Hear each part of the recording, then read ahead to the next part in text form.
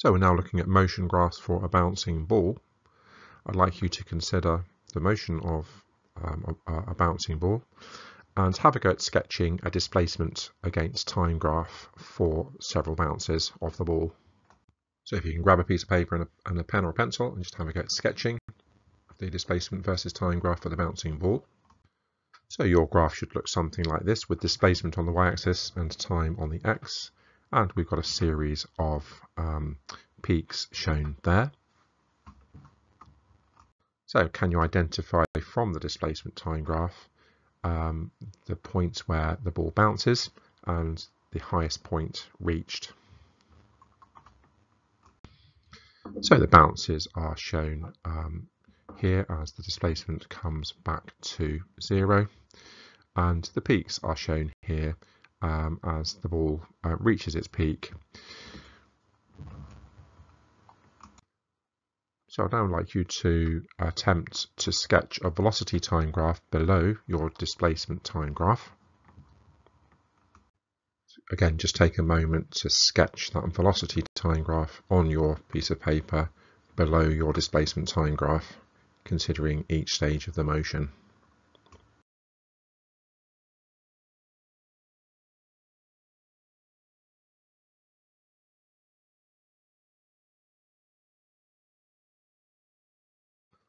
And your graph should look like this one.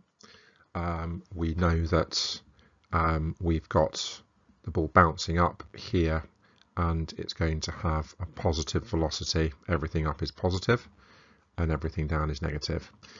And it's going to be the maximum positive velocity just as it comes out of the bounce. So this is just bouncing off the ground here. It's going up to its maximum height, so that's its peak, and then it's falling down to the point where it hits the ground again and bounces. And during the bounce itself is represented by just this very short time interval here, where the ball receives an upwards force which changes its velocity quite rapidly from negative to positive. So question, how could you find acceleration due to gravity g from the velocity time graph? So we'd be looking to find the gradient of the section of the graph where the ball is in flight, so not where it's in contact with the ground. So we're looking to find the gradient of this line here, not the dashed line because that's where it's in contact with the ground, but the gradients of these should give us the same value. So we know we can find gradient from change in y over change in x.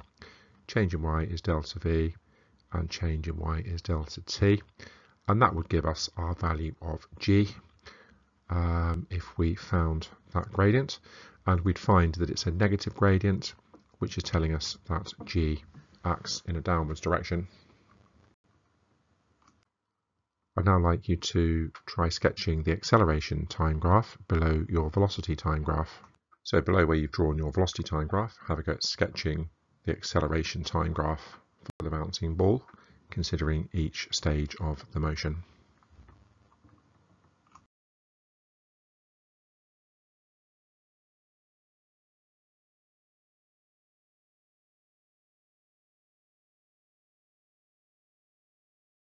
And the acceleration time graph should look something like this, with a negative acceleration here, which is when the ball is in flight. There's a constant negative 9.81 meters per second squared, which is our value of g. And then we get this positive spike, which is the acceleration given to the ball for a very short period of time, just as the ball bounces. So y is the acceleration a constant negative value apart from the spikes. So g is always negative because it always acts downwards, and it is considered to be a constant value on the surface of the Earth, and that is minus 9.81 meters per second squared.